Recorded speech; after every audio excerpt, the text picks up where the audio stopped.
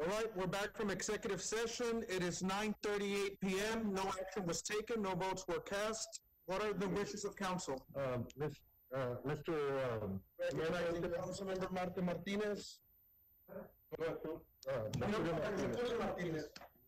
I'd like to make a motion to support the staff's recommendation and deny the extension of the injury leave. We have a motion by Councilmember Mercurio Martinez. Do we have a second? Second. Second by Councilmember Vidal Rodriguez. All those in favor, please signify by saying aye. Aye. Any opposed, same sign. Motion carries. Next item on the agenda is, could we have someone entertain a motion to recess? So recess as Laredo City Council and convene as the Laredo Mass Transit Board. Second. Motion is second. All those in favor, signify by saying aye. Aye. All those against, same sign. Motion carries. Motion to approve item 59. We have a motion. We have a second. A second by Councilmember Gonzalez. All those in favor, signify by saying aye. Any opposed, same sign. Motion carries. Motion to adjourn as the Laredo Mass Transit Board and reconvene as the Laredo City Council. Motion is second. All those in favor, signify by saying aye. All those opposed, same sign. Motion carries. Item B1, Councilmember George Alco. Yes, sir. Thank you, Mr. Mayor Pro Tem. I brought forward this item. I've got a little bit of echo here, but I brought forward this item here. I'll read it into the record. Discussion action to mandate any and all local businesses that sell personal protective medical equipment to first sell said equipment to bona fide credentialed healthcare service providers, workers, and first responders with reasonable limits imposed in any matters incident thereto.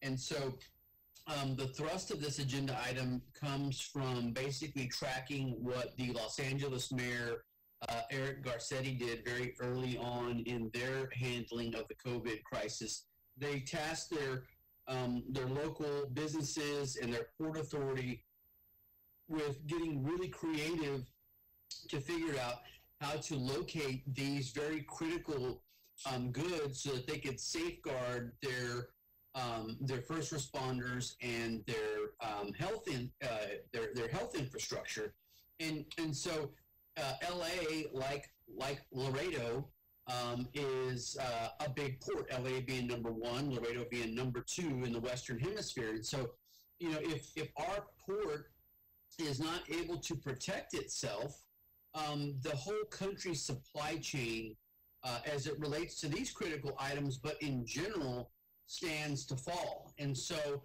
I know it sounds very self-serving as it relates to we've got to protect the city of Laredo first, but it's a reality. If we don't protect the city of Laredo first, and I'm talking about, the men and women in blue, green, I'm talking about LPD, I'm talking about the fire department and their paramedics and our healthcare workers. I'm talking about palomitas who go in and day out and have a really hard job and are exposed to the most vulnerable of our population. I'm talking about protecting them so that their families are protected, so that this port continues to function. And so what they did in LA is they have a port director in LA, but they named their port director to be their chief logistics officer, and he was tasked with going and securing critical materials and looking at it. Okay, so looking at the city's purchasing power, we have purchasing power, right? We can buy 100,000 masks or sets of gloves or whatever. Our connections. I mean, look at our connections to our trade partner of Mexico. They looked at the logistics, the transportation, the assets, the information, and the manufacturing relationships that many of our constituents have with Mexico, and put together basically a tactical strike team that was both private sector, the federal government at the port and the city itself, and tasked them with running all of these traps and locating these goods to protect the port. And I'm talking about dock workers, I'm talking about truck drivers, and we'll get in more into that in another agenda item, but I'll cut right to the chase. My motion is that we task city management, and I know y'all are already a step ahead of this because we had this discussion Sunday night, but we task city management with assembling a task force to help us locate this critical protective, personal protective equipment for first responders, law enforcement, and anybody in the healthcare profession. And in addition, that we mandate that, well, let me just put that motion first, and I'll do a second motion if you don't mind. First motion. Okay, there's a motion made. Is there a second? Seconded by Mark Martinez. Discussion? None? No, go ahead, Dr. Martinez. I just want to, two quick things. That sounds awesome. Number one, I think some of these efforts are already being done, which is fantastic. And number two, I think that when we're looking at this, one of the things we have to remember is that it seems like the smaller vendors are the ones that have availability. So we have to be very facile in trying to grab this equipment because there is production that's being done, but it's getting scooped up because we're competing against all of America right now, and really against the whole world right now. And lastly, is we have to be very careful because we've already been burned with some of these PPE that may not be good PPE, and so we have to be very careful and ask for the data sheets, the specifications, where they're from, everything before we actually start purchasing. And so I just want to clear that up because it is very important. And I'd like Any other point? I'd like to just call for the question on those in favor, say aye. By show of hands, any opposed? None. The motion carries unanimously. Thank you. Go ahead, please. Yeah, so second part of my motion, by the way, for purposes of the record, if we could please absorb Dr. Martinez's points as minutes relevant to the execution of the motion itself. So if that would be duly noted, please. As it relates to the second part of my motion on this agenda item, it is that we in fact do at this very critical juncture, you know, if you want to call it peak week or you know, pre-peak week, I don't know what you call it, but at this very critical juncture, my motion is simply that we mandate that any and all local businesses that have for sale personal protective medical equipment to first sell said equipment to bona fide credentialed healthcare service providers and first responders with reasonable limits imposed, and that they make that available to first responder. Well, as stated, that's my motion, and I would identify local businesses as those businesses that are doing business within the city of Laredo, including but not limited to, you know, pharmacies, personal protective medical equipment wholesalers and retailers, HEB, Walmart, Lowe's, Home Depot, any local business that has N95 masks, surgical masks, gowns, gloves, shields, disinfectants, hand sanitizing gel, air protection, hair head protection, etc. Anything that's going to protect a first responder or frontline medical worker or palomita, that we have those first be reserved for healthcare professionals and first responders. And then if there's surplusage after that, by all means, sell it to the public. That's my motion. There's a motion seconded by Councilmember Vilma.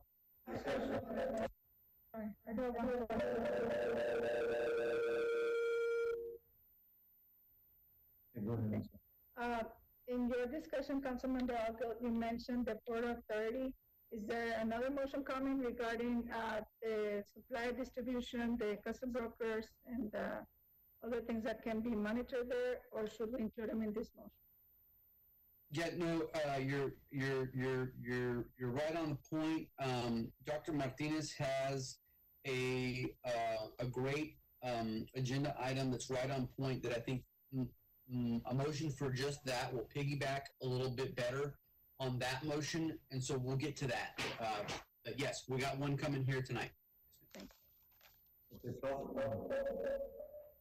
Call for the question, then all those in favor say aye. Aye. Any opposed? No show of hands, motion carries. Thank you. Next. Yeah, my second item is a discussion possible action to encourage and assist with making use of our non-essential personnel so that they can get trained and be repurposed for any sort of counseling as it relates to small businesses that may qualify for that loans. A lot of reverb coming back at me. I know we kind of already touched on that, but I just wanted to memorialize it. And I know management, you guys are on this, and I know Mr. Garcia is on this, but I think we may have already addressed it in part, but just to kind of belt and suspenders that,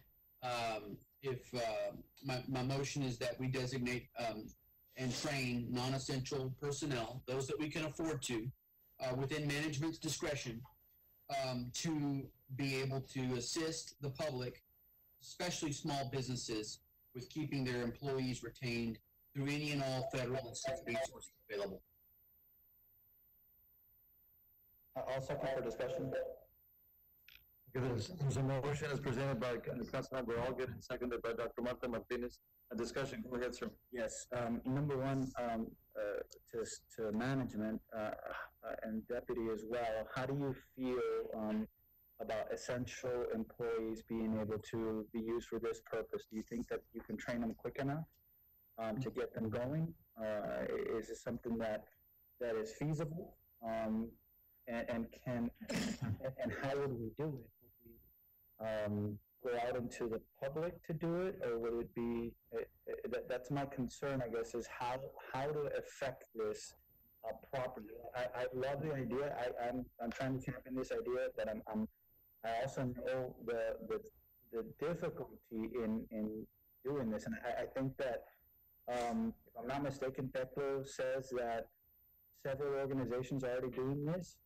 So can we just maybe incorporate to what they're doing and lend them some employees or lend them some resources so that they can get this done? Because I know that if Teclo's is still here, I think he can speak to that.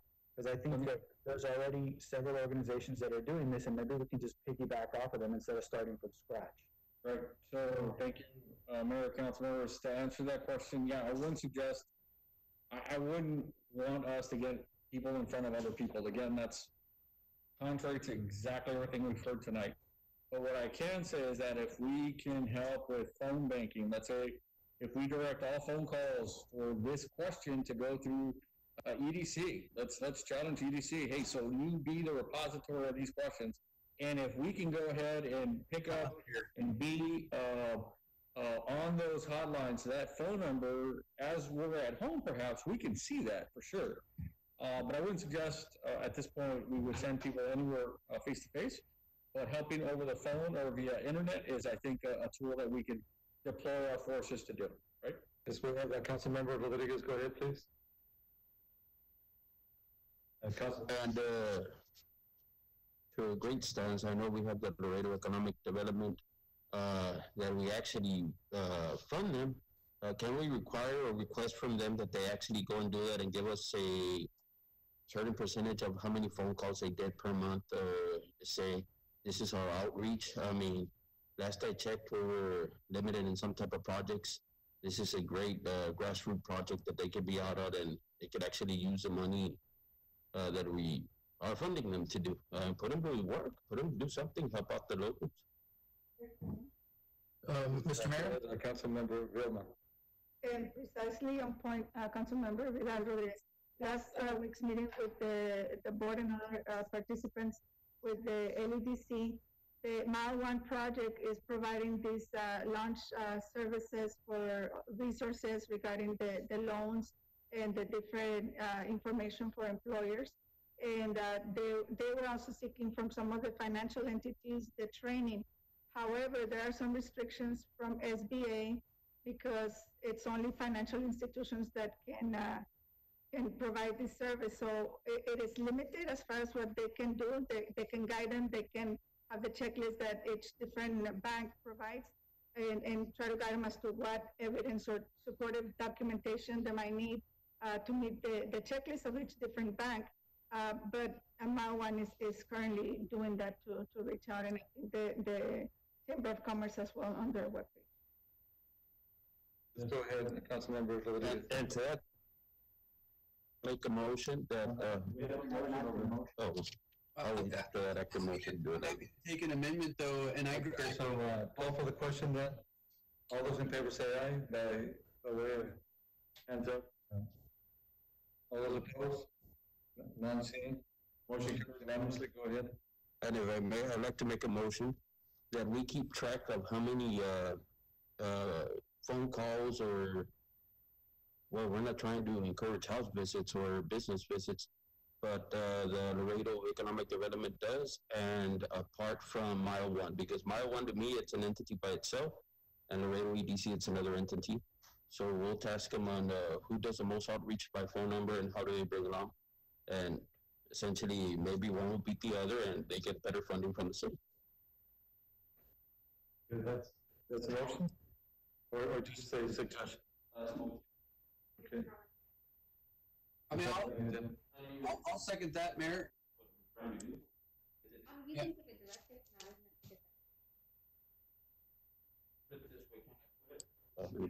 Can I put it for the next council, so, an item on the agenda for next council for EDC and Mile One to do the outreach program? No, for the small business loans? Mayor. Yes, Councilmember, all good. Yeah, no, I second that motion, and as a matter of fact, what a lot of communities are doing is they've got a challenge, there's a challenge going, they're challenging Chamber of Commerce versus Mile One versus EDC, they're challenging their citizens and their small businesses Yes, to. but legal is saying, that there's really no agenda item. Well, Apparently. I accept it as an amendment and to include the Chamber of Commerce and the public at large. Okay. Second. Okay, is it amendment, legal? We already voted, no? So we'll have to bring it back. Oh, okay. Okay, motion to bring back that item. Yes. Okay, there's a motion to bring it back, and there's a second. B2. B2, right. Okay, so, Motion to accept, Councilman. yeah, would you all mute please mute your mics? Go ahead, Mr. Auger. Yeah, so I would just accept Mr. Rodriguez's motion in the form of an amendment, and just I would include the Chamber of Commerce as well, so that we have three entities that we're inviting to be part of this challenge. Okay, and the second is by Councilmember Rodriguez. In discussion, I've heard all the favors say aye by raising your hands. All those against, none seen. Motion carries unanimously. Thank you. Next. Yeah, and by the way, that previous item was co-sponsored by Mr. Torres and by Mr. Rodriguez, and I thank y'all support. The next agenda item B3 reads discussion of possible action to keep public transit free for 6 months to keep people mobile and any matters incident there too. This one's also co-sponsored by Mr. Torres, Dr. Martinez, and Mr. Rodriguez, and I think we should do just that. We've got to keep people moving. It sounds like.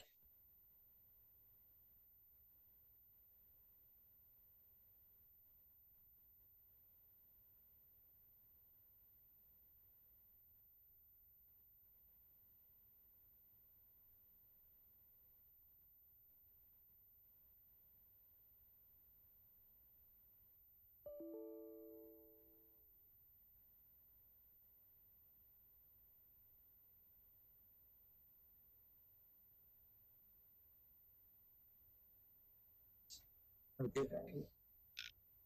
Uh-oh. The audio is frozen again. Okay, go ahead. Yeah, no, I think it's working now. I'll second it. So there's a motion and a second by Dr. Martin Martinez. What happened? Yes, If I may, real quick. yes, go ahead, Councilmember Rodriguez. And I supported this item because I co-sponsored for the sake of discussion. And I understand that the free transit is very important, Councilmember Alget. I mean, you know, I'm a very big advocate for that. But I would rather say we go on a month-to-month basis based on the longevity of the COVID situation instead of just going 6 months, or at least say to fiscal year. What we're trying to do is trying to limit. I rather. You have a lot of fires to put out at this point, and if we go into 6 months, it's going to be a hard time for the city man.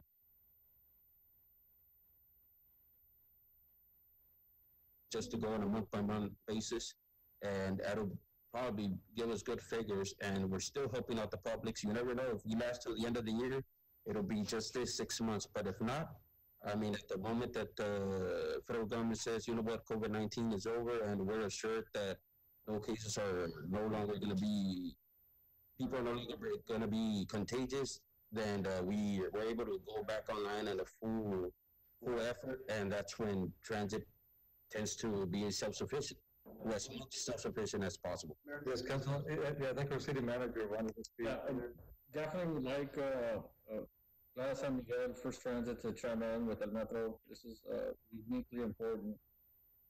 She can please.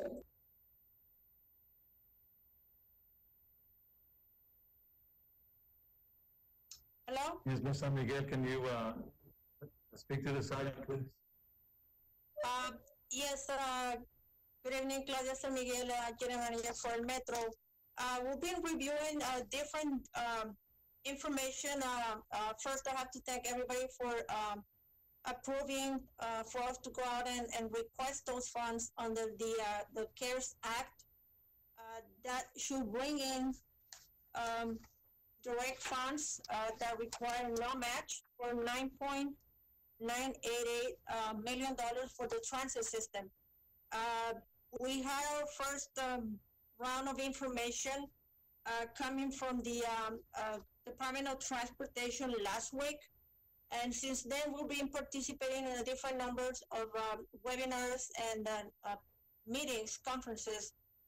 First with the Department of Transportation, and then with the TxDOT here at the state. A lot of information. We're still reviewing those expenses that are eligible. For the most part, everything that we've been doing above and beyond, and PPE, cleaning, and things like that, those are going to be 100% reimbursable. We're still dealing and requiring clarification as far as labor. That's definitely a big chunk of our expense. So we're still trying to understand how much we're going to be able to use out of this $9.9 million. We're going to try and maximize those dollars in combining them in the best possible way so we can maximize the operating dollars that we already received. So I'm confident that we're going to be able to cover the deficit, but still too early for me to ensure and tell you right now we're going to cover the deficit. So I understand, and I'm 100% with the idea of providing right now that essential mobility.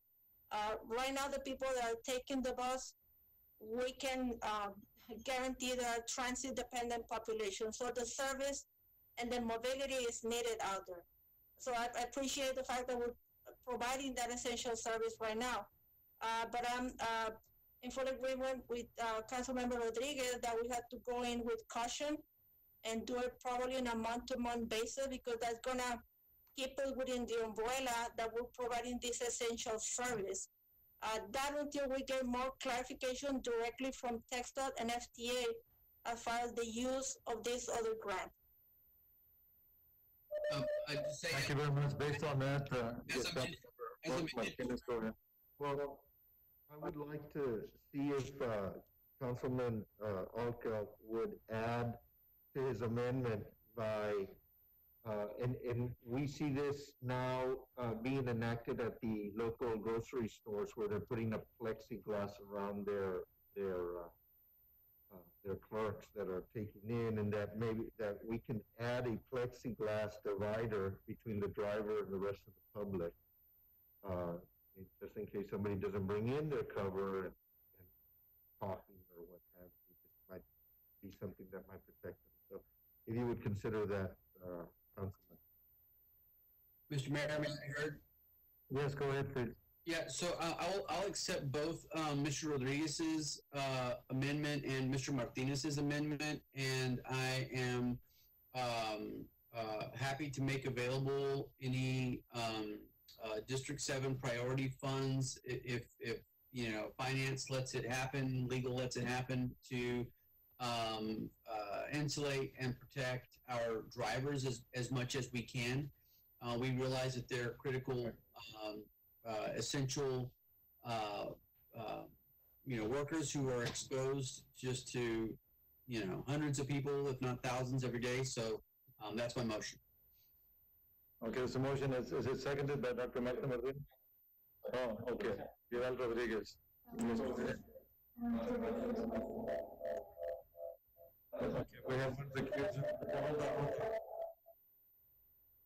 So we have one recusal for Viola. Okay, so If I could be allowed I one more definitely comment. understand that it's difficult to plan 6 months ahead and not know the budgetary constraints of, but remember, we're federally funded over 90%, correct? Mrs. San Miguel, is that accurate?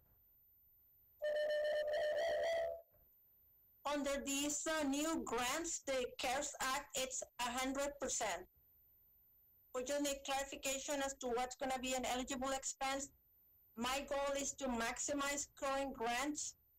So if you could allow me just a couple more days to get that clarification, like I said, I'm trying to maximize all the dollars that we have on hand, so we can cover all the deficit from the dedicated sales tax and also from the fair collection that we're losing right now.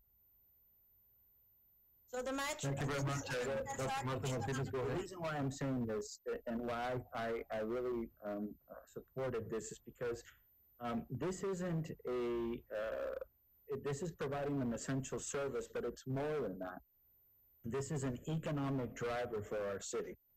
Am I on there? Oh, I'm sorry. Thank you.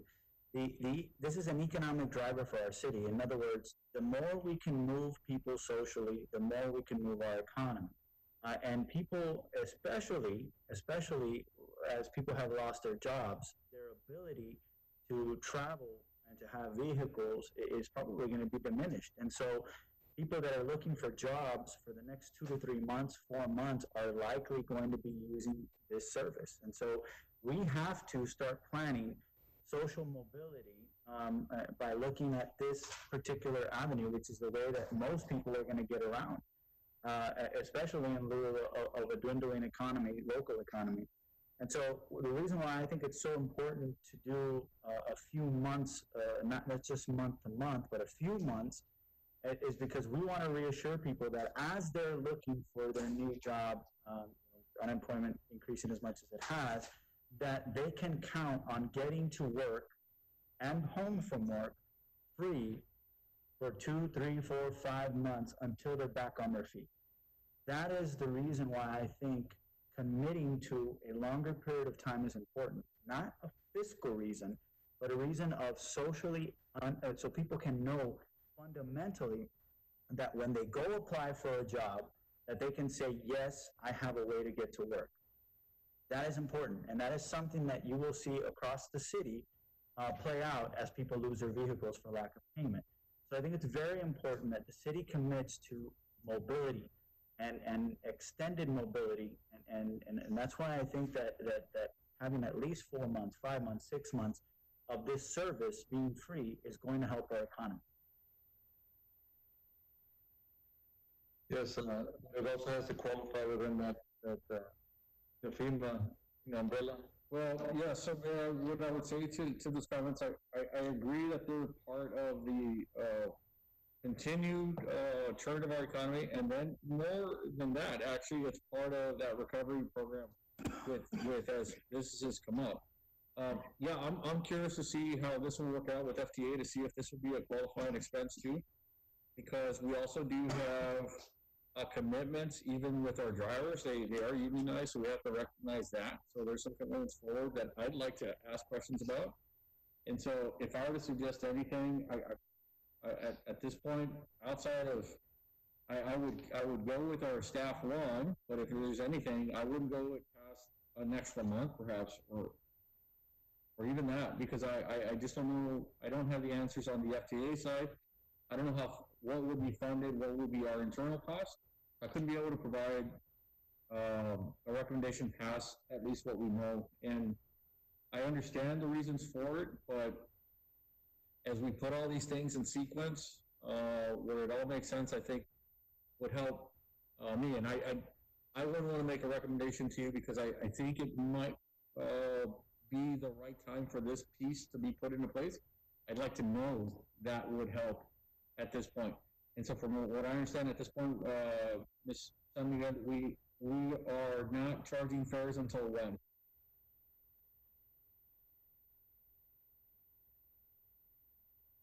The way that it was approved, it was as long as the major orders are in place. So if we continue with that, Mayor, and if you'll allow us to put this as a cornerstone of our economic recovery plan, we'll add that as well. But going forward today, we have it already. We will not be moving on this and charging fares. This would be something definitely going back. But rest assured, I mean, we're the first to tell you that we don't want to have that undue burden on individuals as well. But I just wanted to clarify that on how we have this set up at this point too. Okay, I think that's understood. So I guess I call for the question. All those in favor say aye by raising your hand. Any opposed? Again by raising your hand. None seen, motion carries unanimously. That's my item. E1, discussion with possible action on City of Laredo media outlets and public release of information released up to COVID-19 procedures and any other matters that are incident to. This has come on, and I think we're about to hit a month about the COVID situation, give or take. And to this moment right now, as far as media outlets, I haven't heard any radio station, I haven't seen any TV advertisement, and maybe I think we're limited on the newspaper outreach. What are we doing as a procedure to find out how many people or give out the information to people as much as possible based on the PIO side? I know we're doing a lot of Facebook, but guys, not the whole community has Facebook. Many of our community, remember, it's their primary language is Spanish. So what are we doing? What is the protocol? And how do we go about it from now on? Management? Yeah, so I got Pierre Rafael Benavides on the line. I can tell you what we do at a minimum on a daily brief that we push out with Spanish, English, Spanish, radio, print, social media, and on top of what we push out with information as well. This conversation, to me, you know, I was talking something yesterday. San Antonio Express had a newspaper article yesterday about the $82 million worth of cuts for the city of San Antonio. In the story too was a major piece on communications with the city council of San Antonio expressing to the city manager of San Antonio the need for greater communication between them and how there was different opinions, how the communications were going. So I understand it. I mean, even up at the city of San Antonio, they get this question too. So for actual numbers and the number of media outlets, what we're doing, how many are being discussed, I can get off of them, but I'll give you one example that I know personally. And he's a radio station personality that is unemployed right now. And so he would have been a partner with us. He is no longer employed with the radio station. So he's not currently working. And so as even the marketing dollars are shriveling up, even our media is starting to come down and right size themselves. And so We agree with you. Facebook is not the only thing. Our newspaper is a daily. We get that too. But we've got Spanish, English, in print, on TV. And so what I'd like to do is have Mr. Benavides jump in and give us a more precise listing of who's our partners and how we do this. Good evening. Regarding the outreach for media, what I can say is that we're actually reaching all of the media platforms. So every day, as Mr. City Manager mentioned, we do have a media briefing, and we have all media locally, regionally, and we have media calling in even from Dallas, Austin, the Valley, other places, because they want to know what's going on in Laredo. So we do have some ads that ran already in El Mañana and LMT. We do have ads that are running in KGNS and Univision. We do have advertising spots at the airport that will be putting up. We have advertising at the outlet shops, at the arena on the Loop, and we just talked to Achar Media. They'll be giving us some free advertising with their digital billboards. We have Lamar Advertising that gave us some digital billboards, so that's already up as well on specific and high traffic areas around Laredo. We have our text message group that we send out daily texts, about at least 2 every day, to thousands of people in Laredo in both English and Spanish. We have our website, citylaredo.com/coronavirus, with all the information on there, very detailed. And we have daily press releases that go out. They are usually given out in English, and we translate them in Spanish, but they're available in both languages on the website. So we are reaching every single market, including radio. We've been doing a couple of interviews in La Raza, in Guerra Communications, our communications, and they're also part of our media briefings. But we do plan to ramp up some of our advertising with the media, not just free messaging, but actually paid messaging as well. So we'll be increasing that as well. But we are reaching all avenues for the public. And at this point, it's great to hear that you're actually pushing forward the message. Like I told you, we have like about a week with the ordinance for the mask. Yet I haven't heard anything. Many people still going out without masks. They're not doing the social distancing for 6 feet. So I would like to make a motion that we reach out to all radio stations, all TV stations, and that we actually design commercials based on the city that we advertise, that we are putting this in forward, all the new ordinances for the city for the time being, for the COVID situation, that city management works on it. And as soon as possible, due to the circumstances that all people may find out of what's really going on. Thank you. I'll second and third that. There's a motion as presented by Councilmember Vidal Rodriguez and seconded by Dr. Martinez. Discussion, Mayor? Discussion? Go ahead. Mayor? And add an amendment to your motion to include public service announcement, not just for covering up, but also to discard of their masks and gloves properly and not on the streets and in shopping carts. Okay, as amended, and we have Councilmember Vilma and then Valley. Yes, and I think that we have discussed this in one of those 11 o'clock meetings, but if you would accept an amendment also, that it be in compliance with the requirements of the governor for special needs populations with an interpreter and with pictures of what you can or cannot do with pictures. That could be easier as well, with visuals. Okay, as amended, and then we have Councilmember Valley. Go ahead, sir. Yeah, I got a call today from a resident, and they were concerned that during the Easter holiday, extended families are going to want to gather, as is the tradition. And I know people are aware that they shouldn't, but perhaps we should have a campaign this week about celebrating Easter, through social media, through phone calls, through other means aside from gathering with extended family. That family needs to be just a single home, and Easter needs to be celebrated otherwise. I am afraid that this weekend we will have people violating the social distancing rules. As amended on Councilman Bali, and to add that we also put up the fines so people can understand by them breaking this ordinance, this is what they're eligible to be fined from the ranges of 0 to 1,000. Another question in regards to what Councilmember Bali was mentioning. I've gotten calls and texts from different denominations also asking about drive-through services for their church or parking lot services for during Easter. So I don't know if we can provide some guidelines and we can get clarification for people.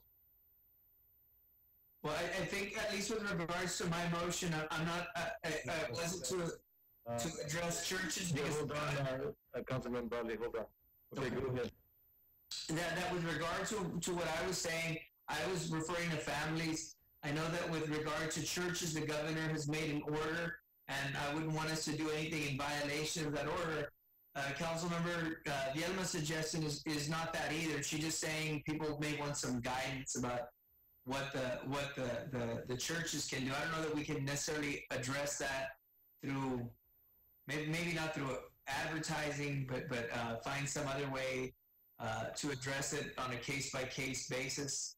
I mean, in reality, we can't really interfere if the church, if everybody in the church wants to, gather together, we can't stop them from doing that. If they want to gather, obviously we'd encourage everyone, if they're doing it, that they do it with social distancing. But that's not for this council to decide, and I wouldn't want us to go down that road. Honorable Mayor. Honorable Mayor, Steve Lundy, you may be recognized.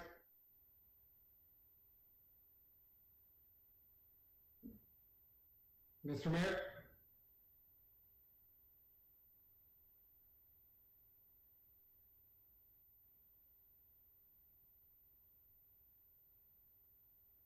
And I understand there is already an order explaining from the Attorney General, from the Governor, so just as part of the communication that we're providing, they understand where it's coming from. And can I just add, because we have raised our level to substantial community transmission, the Governor allows us to actually completely ban gatherings. So we are at a heightened risk, so it's consistent with the guidelines, the National CDC guidelines. So as a matter of fact, they've since changed since we've raised the level substantial. So they're not allowed at all. And PD does know, and they've been enforcing it and trying to spread the word. Mr. Mayor. Thank you for that clarification. Mr. Mayor. Lastly, if I may also remember, please put Crime Stoppers on there. Remember to advise people that if they see a large gathering, if they see somebody that's disobeying the ordinance, please call. This is a safety issue for all citizens. We have to be vigilant. Everybody has to be on the lookout and take care of one another.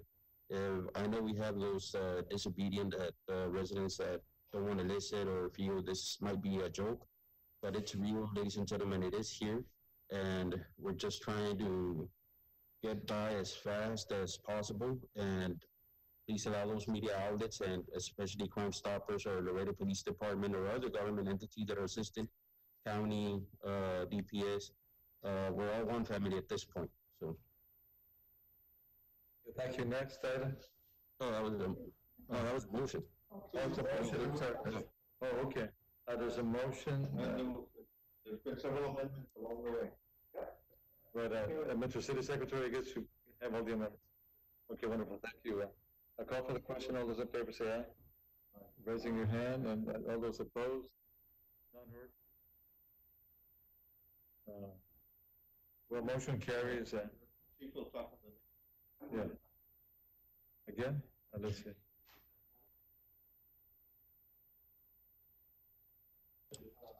Is status report by police department on execution plan to implement and enforce current ordinances passed after declaration of state of disaster and any other matters. The motion to extend the meeting to 10:45. There's a motion to extend the meeting to 10:45, seconded by Councilmember Martinez, discussion. I'd like All those in favor say aye. By raising your hand. Those against? None seeing, motion carries. Go ahead. I'd like to see the status report from the police department. I know we've been passing a whole lot of ordinances, and I'd like to see how the police chief is coping, and if he needs any assistance from us, any help or what have you. Chief Trevino, would you respond, please? Yes, Mayor, Council, Chief Claudio Trevino for the record. Chief, just kind of outlining the operation, COVID-19 emergency operations that we started back in March 16th after that Friday meeting. We came back and reconvened with staff, and basically we put a deputy chief in response to this operation. We adjusted operations and reassigned personnel for various sections that are used for this emergency operation. That included community relations unit, the training unit, the parks unit, some detectives, and that allowed us for manpower to operate 24/7 teams to monitor, respond, and enforce this order. We also enhanced the call center at the 911 Emergency Communications Center. The RTCC, we tasked the PROs to engage in this, and we assigned desk officers to answer calls and allow officers not to respond to certain calls, so rather take these reports over the phone. We developed operational plan with other law enforcement agencies to serve as a force multiplier. We are in constant communication with Webb County SO, constables from the county as well, and DPS to aid in that enforcement and presence at the different locations.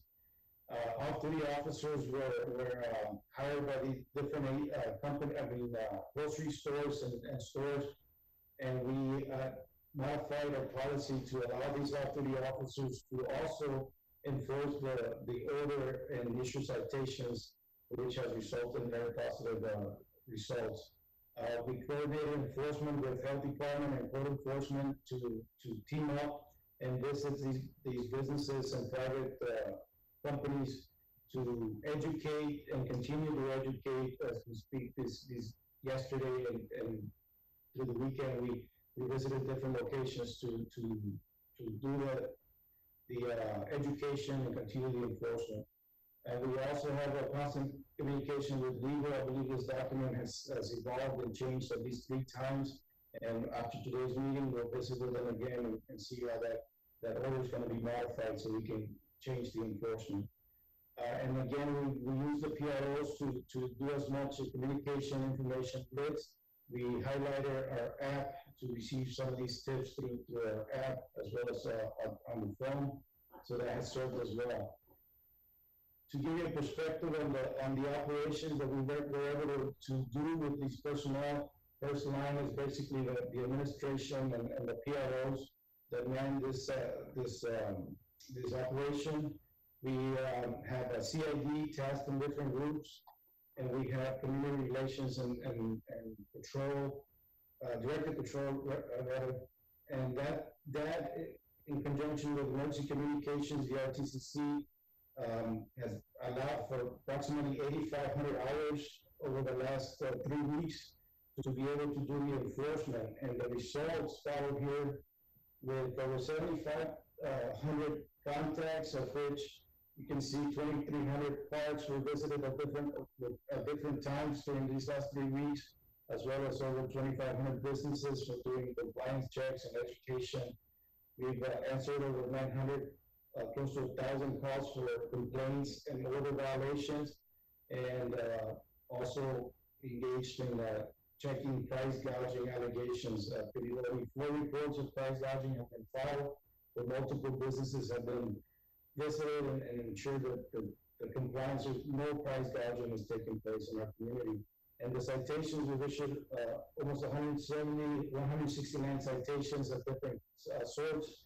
And again, these include the new curfew violations, the not wearing the mask, and any type of violation that the officers encounter out there. So we'll continue with with these efforts, with this operation style.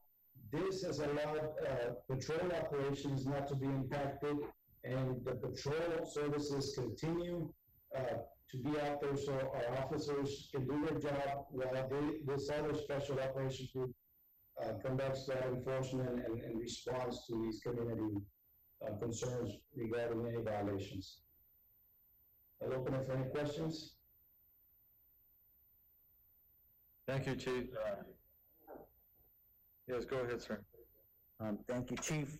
Quickly, I know this is what we're doing for COVID-19, but are you seeing crimes and other things go down or go up in other avenues? I just want to see if this is actually having an impact in other aspects of our community as well. 3%. Yes, we are tracking two crimes that are very important. Obviously, domestic violence has always been in the forefront when it comes to tracking, and we did see a spike of domestic violence, not a spike, but an increase, approximately 4%, 3 to 4% in comparison to this time last year. So that's the comparison we're using.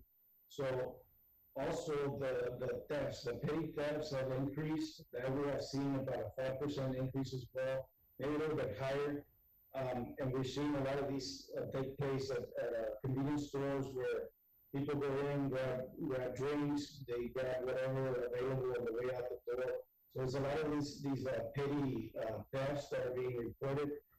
We've shared this information with our partner, with the county, and again, to increase the presence at these stores in different hours when we see the spikes. So aside from that, everything else, our officers are out there doing a great job, maintaining their social distancing while doing the enforcement, because we want them healthy. So with the changes, the operational changes that we took,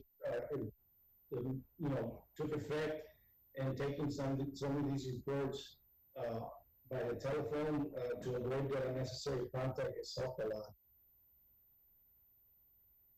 Thank you, Chief. Councilman, are you done? No action on. Okay.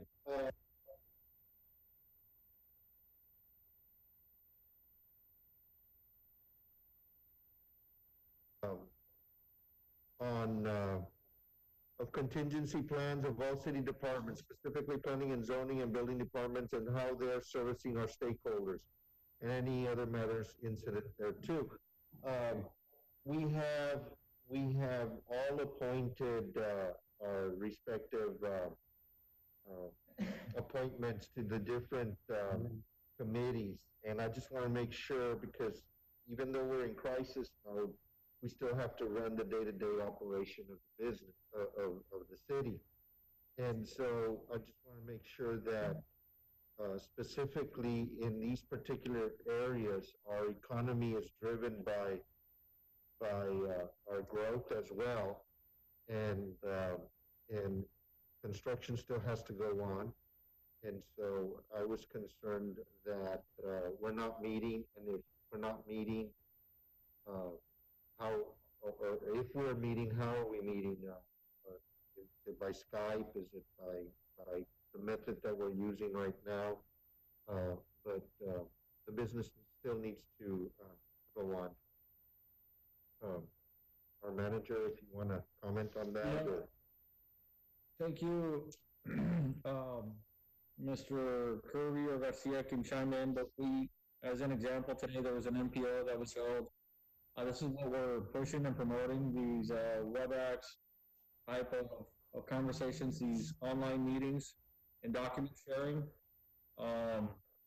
But specifically, if Mr. Kirby wants to jump in and just talk real quickly about planning and how it's being done, and then building does pretty close to the same. Yes, sir. Kirby Sneidman here, Planning Director. Everything is continuing as normal. We're not receiving any, or we're not changing any of our things that we're taking. We're processing applications, plats, zoning applications, everything just like normal.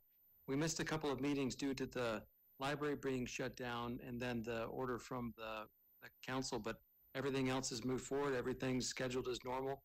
Today we did have a meeting, or an MPO meeting. We're going to follow the same pattern for our planning commission. We're using WebEx.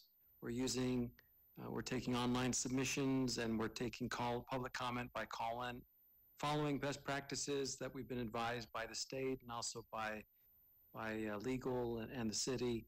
So everything's being done appropriately. So we're moving forward just like we have been. Nothing has changed for us for planning. Okay, so there were some meetings that were canceled when we first started this, is that correct? Correct. The first one was because we noticed at the library and then the library was closed. And so we can't just change the meeting location overnight. That's something we have to notice multiple days in advance.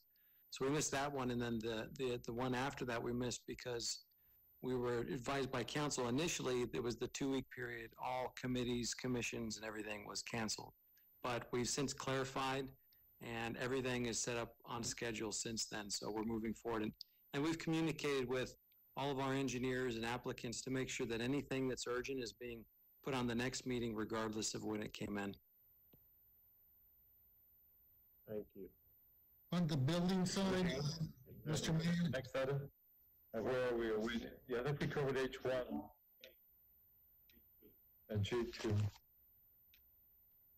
So G2 is my item. It's discussion with possible action to develop a tax abatement program for a period of 3 to 6 months for local businesses that were forced to close and did not terminate any of their employees during the period of the City of Laredo emergency order and/or emergency order as a result of COVID-19 and any other matters incident thereto, co-sponsored by Councilmember Dr. Marta Martinez and Councilmember George Alkelt.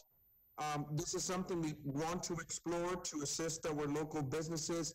I'll let Councilmember Marta Martinez chime in and assist me with this, and then Councilmember George, as it's something we've been discussing, these last few days.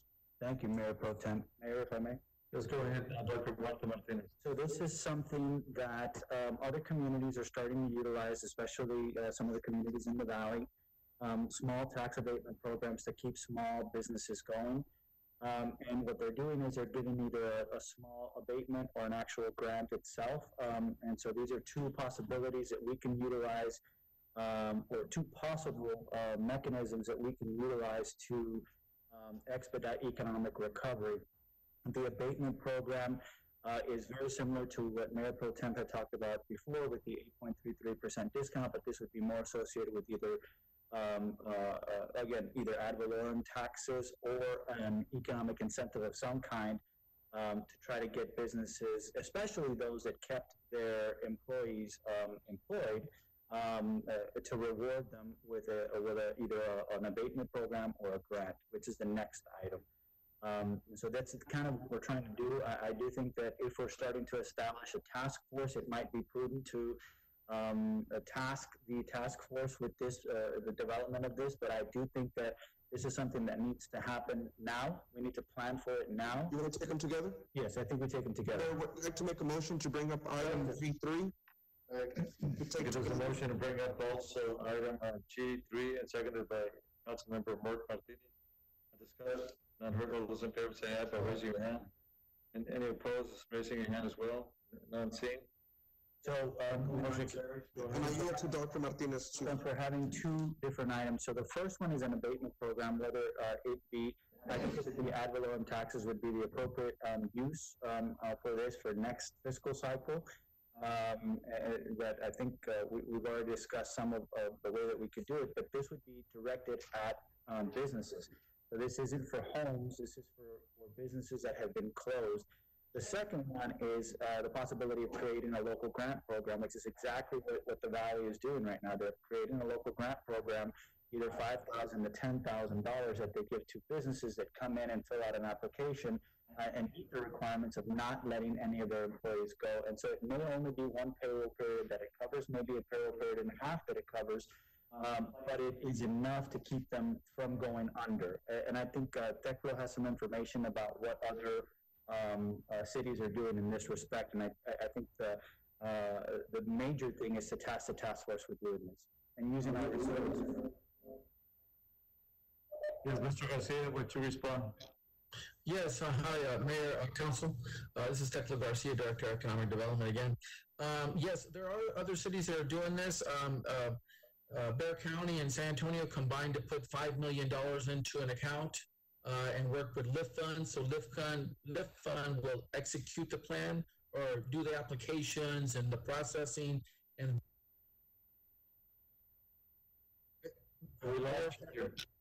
Okay, how about now? Can you hear me? Okay, so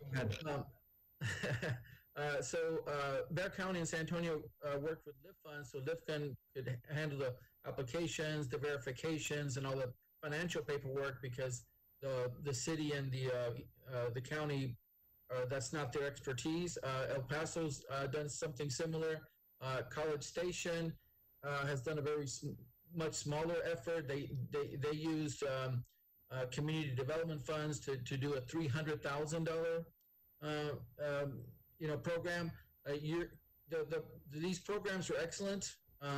Just keep in mind that you're going to help us only a certain amount of businesses with that funding, because even $1 million, if at $10,000, you're going to help 100 businesses, and there's about 30,000 businesses in Laredo. That's what other cities are doing. Again, I don't think we can help every city in Laredo, but we have to try to help as many businesses in Laredo that we can, right? We can't help every business in the city of Laredo, but we have to try to help as many as we can. The federal government is also putting X amount of dollars into this recovery effort, and I think we should do the same thing. We should use some of our reserve funds to create these programs. I think it is raining outside right now, guys. This is what this money is designed for emergencies. And so I just want to clarify with legal that grants are possible and that abatement programs are possible, because I think it's important to know the can we or can we not create these? Ordinarily, no, but they have allowed a lot of leeway to these types of programs now with what's going on, and I have seen other cities do so. So I guess if the motion is passed, it would just be to the extent that it's legal, and we will check and make sure that this program will be implemented in accordance with the law. Mayor, motion to make our last extension of the meeting till 11. Okay, there's a motion to extend it to 11, and seconded by Councilmember Martinez. All those in favor say aye. Any opposed? The motion carries. Yes, so there's a motion for No motion yet. Okay. My concern would be just the availability of money. Keep in mind, most probably we'll see delinquencies, people not being able to pay their ad valorem taxes, and less money's coming into the coffers, and then on top of that, the general fund. All of the property tax money goes to the general fund. I understand, Mayor, but I want to caution against being somewhat, no disrespect, but short-sighted. And what we need is a very thorough recovery plan, and that does include pumping some of the money that we have in reserves back into our city to get the economy flowing again.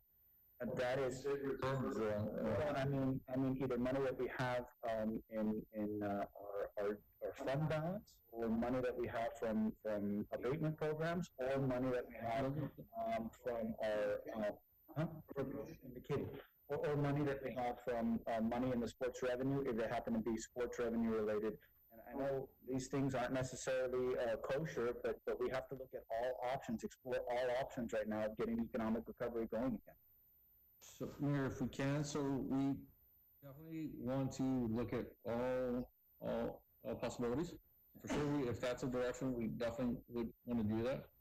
But we also, as we say it as well, I mean, we're all saying the same thing, right? I think at the end of the day, so we do want to help, that needs to be part of the mix for sure, but we need to consider also the viability of even this business that we're trying to run. And that's concerned too, that we still pay police, fire, all of those major services. I think it's, again, I'll repeat, I think it's a major component of the recovery package. So if the council directs us to look at how we would roll this out, what it would look like, what would be the qualifiers, who would be able to qualify, what funding source we would be able to use, because we're tapping the same general fund. I mean, we're tapping the same general fund that we're also trying to pay. There's a reciprocal benefit through our economic system that we will get. But we need to stay viable enough, long enough, so that we can go ahead and start affecting that change. And I think Mr. Manager, that if we do not invest back into these businesses and keep them viable, then the long-term benefit is going to, the long-term effect is going to be that less money comes into the coffers, less money comes into our city. And if that's the case, we need to cut somewhere. Yeah. So it's a matter of cutting so we can afford this. Something's got to be done. Well, we have some reserve money right now, and if we can utilize some of that reserve money to just create a grant program and actually start getting businesses, one payroll, two payrolls, whatever it may be, I think that moves us in the right direction. May I? Ms. Rosario Cabrera, Deputy City Manager. So I guess maybe I didn't say it loud enough. We don't know how long it's going to last, right? This pandemic. Right now, our reserves, if we were to fall to 15%, which is required by charter, we have 8 to 9 weeks. That's it. That's tapping into our reserves with everything that we do. That is worst case scenario, correct? Yeah, I did have on each. But you did. And so I plead with you to wait, to wait 2 more weeks, see how this goes. If we start seeing grants coming in, if we start seeing federal assistance coming in, then let's go ahead and start working towards it. But we're starting to see expenses expand. While we were sitting here, we've just ordered an additional $17,000 worth of masks and PPE. Additional, besides the 13 that I talked about, so we're in there working. And then there's another $2,000 that another department needs that we don't have a budget for. And that's a priority right now. And I think that's going to take us more than 2 weeks to actually establish this. I don't think this is something that you can do in a week or two. I don't think this is something we can do in. So short of us saying, okay, let's start reducing salaries of employees. Let's start eliminating our current temporary people. Let's start eliminating a lot of our staff, because that is our largest expense, workforce. We're going to be in trouble if we start doing this. We need to take care of our house first. No, we need to take care of the ones that make our house viable. We need to take care of. I think there's a combination, but it's very scary to hear. We're going to keep giving grants away when we still don't know where we're going to end up. Yes, you're right. But if our unemployment rate keeps increasing, and if our taxes keep decreasing the way they are because businesses are closing, sales taxes will be permanently decreased. We had a very interesting conversation with the trade industry a little while yesterday, and they're not being affected by very, very little. Mm-hmm. And I know that the ones that are hurting are our mom and pop. I understand that. But we're not alone. The rest of the country is the same boat right now. And what San Antonio and other cities are doing, they're going the opposite. They're reverting their babies. They're reverting their economic gifts. They're reverting large economic incentives, but they're actually helping small shops stay vibrant, that stay alive. So they're giving small grants to they have an economic development tax, which we don't have. But we have, but we have a bridge revenue that they don't have. And we have almost maybe $11 million short, or more, depending on what continues to happen. Well, my motion would be to task the Economic Development Director and task force with the development of a tax abatement program for a period of 3 months for local businesses that were forced to close and did not terminate any of their employees during the period of City of Laredo emergency order, and to explore that, as well as creating a local grant program to be funded through the reserves as possible and as legal, within legal, whatever is legal. That's my motion. Yes, to explore. This is to explore it, to go together. I mean, we're not doing motion to explore. Let's just get it going. Yeah, to explore and see if it's feasible. Seconded? Okay, there's a second by who? Okay, Mark Peter. Yes, Councilman. Yeah, I support this motion, obviously, and just to add to the minutes, if you will, the task for staff as well as our economic development, team that we're putting together, for them to to coordinate with legal as it relates to even making use of our sports venue tax, because we need all hands on deck. We need all resources we can.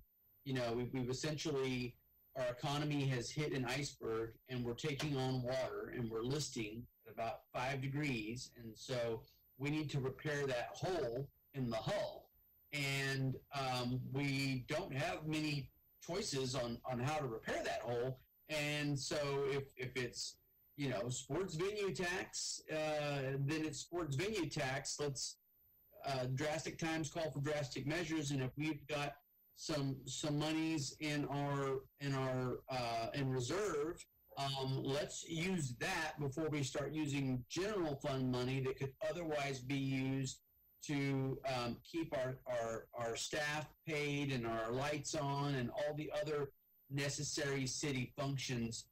So I'm just, I'm not making that an amendment, but I'm just encouraging staff to get creative and figure out how we can fix the hole. Okay. And of course, the motion calls for to explore the feasibility of it, and that's very much part of that. Teco Garcia, please. So just a couple of things. I hear exactly what Dr. Marte is saying, and Councilmember Algelt. Just want to mention one thing and then have a question. One is the federal government and the state government have a lot more money than we do, and they're pouring it down into Laredo via unemployment benefits and through their federal stimulus program, especially regarding the Small Business Administration. And those checks haven't even started yet. So money's coming. In addition, the government is already talking about a second round of checks. I know there's other community development monies and other things for economic development that are coming. The rules haven't been sent to us yet, so there could be other monies as Deputy City Manager Rosario just mentioned that, or could be on the way. So just want to mention that. Number two is just to get a clarification on the abatement. What kind of abatement were you motioning for that would be abated? What kind of tax would be abated? So property taxes. Yeah, it was property taxes, but really we're going to explore what is possible. And this is for, that one in particular is for businesses. That one in particular is for small business owners. That's targeted for the businesses that take on and employ the most people in our community, the small business owners. So I was 10 or less, 15 or less, something along those lines. Again, something that you guys can explore. Okay, we have a motion. Yes, go ahead, Mr. Just if we're doing math, because I like, we're going to be looking down this road, but just remember too, there's a couple immovable objects in the room, which are police and fire mandated contracts. And so we're going to have to chew around those contracts, as I understand it. And so whatever's left, 30 some odd cents for every dollar is what we have left to deal with every other single operation that we have outside of police and fire. And that's where I think Ms. Cabello's comments kind of lean towards, is that we start off with 60 some odd cents of the dollar being pushed aside, and then we've got 30 some odd cents, 40 or much for the entire rest of city operations, which includes the health department and many other. And so as we move forward, we will take on the challenge. We will see what we're able to do. We believe in this turn of economic development, so we're all for it. We'll make sure that it makes the most sense, and we be able to achieve what this council is asking us to do. Thank you, Mr. City Manager. I'm just going to add one last thing. Remember that there's a reason, fiscal responsibility is a reason why we've been able to, over the course of time, increase our reserves, right? And even last year, we were able to invest in certain things that we hadn't done before. And so we're going to have to be even more fiscally responsible right now, as much as we can, because ultimately, if we don't take these steps, our economy will not recover as quickly as it should, and people will be hurting for much more, for a much longer period of time. So I know it's difficult, but we have to do this. Thank you, Doctor. I call for the question. All those in favor say aye. Aye. By raising your hand. Those opposed again by raising your hand. A motion carries. Thank you. Next, we only have 9 minutes left.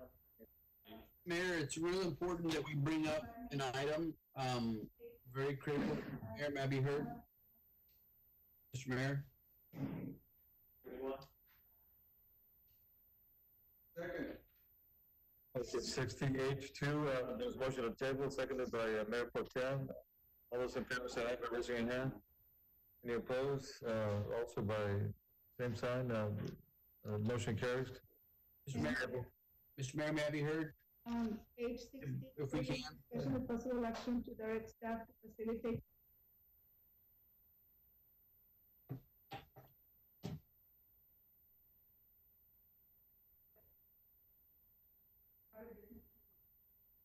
Collaborating, creating medical space.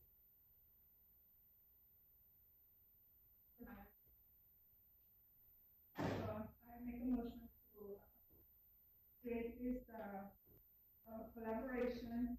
I've already reached out to Tammy. They're able to create mass printers. Harmony is already starting production of 100 facials, middle school, 100 mass high school, and also the LED starting a database of volunteers to create some masks. And so what I would ask is that under this motion that we're getting volunteers, we're getting things donated, but if there's any. Your mic is off, Councilman. Great. All right, rewind. So under the age 60H3, the item as it's stated, to collaborate technology with the students from TAMU, LC, LISD, UISD, STEM, adding an amendment, private businesses and volunteers to collaborate in creating medical face shields, ventilators, personal protective equipment, and any other matters incident thereto. And I'm asking in this motion for us to coordinate these efforts through Chief Landy to see what are the community needs, and the database to be held by LEDC, who's already starting a database for volunteers. And I'm asking for the city manager to consider, and this council to consider that at this point we're getting materials donated, but if there's any additional materials or supplies needed related to COVID-19, that they be added under the financial request under item 53. If there's any other additional materials or supplies that need to be purchased towards this endeavor. Okay, that's your motion. And I think Councilmember Allgood has been raising his hand. I hope you understand. Yeah, no, I'll second that motion, but no, we just need to bring up item I3 after this. I3, Dr. Martinez's motion, agenda item I3 is really critical, but yes, the question. Okay. So, yeah, he seconded, discussion. It was seconded by, Councilmember Allgood, discussion unheard. All those in favor say aye. Raising a hand, opposed, the same sign. A motion carries. Okay, quickly. Discussion with possible action to create a citywide MEZ for a period of 4 to 6 months. Oh, okay, so I3, discussion with possible action requiring that we establish protocols for businesses that will possibly be allowed to open in 30 days to allow businesses a window of 30 days to prepare for said requirements. What I'm trying to do here is if restaurants are going to open or retail is going to open in 30 days, I want us to start asking what requirements they're going to need to be able to open. Are they going to require masks? Are they going to require hand sanitizer? What things are they going to need? And then also best practices for the port as well. And so, Director of the Health Department, is there something that you think we would need to add? And it's 10:58, we have 2 minutes. I can work with it. I'm going to bring it back. Okay, so, so I guess the direction, the motion would, the motion would be to, work with this, to establish these protocols for businesses that are gonna be opening in 30 days. So that so that when they get going, when it's time to get going, they can get going quickly. And I think. Is there a second? We have 30 seconds. Second discussion. All those in favor say aye. Aye. Any opposed? None heard. Motion carries unanimously. What, how much time do I have? It says I have. 30 seconds. 30 seconds. Just quickly, because it's happening. So, number 2 is discussion with possible action. Oh. No. I was gonna do local laborers. Okay, motion to adjourn. And This motion to adjourn, seconded, all those in favor say aye. Any opposed? None heard. Motion carries unanimously.